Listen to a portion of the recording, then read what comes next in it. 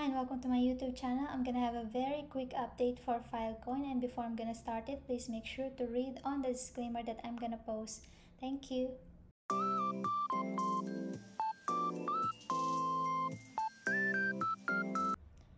So this is our previous chart for Filecoin, and as I've said on that video, I'm bullish for this coin. I think it's been on a way very big discount from its all-time high at $200 price, $200 plus price.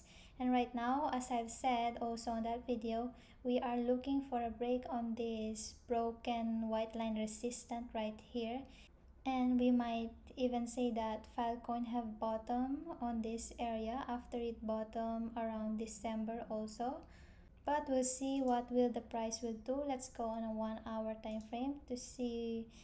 Actually, I have already put my order for Filecoin around this area, this white line that it have supported, and I have been more happy when Filecoin broke this 4.513, which is also too much resistance that it is trying to break 1 2, and then when it break it and it stop at 4.570 and go down to test it, and at 4.721 yesterday, where I see like a cup here, and this is like the small handle, and it breaks today.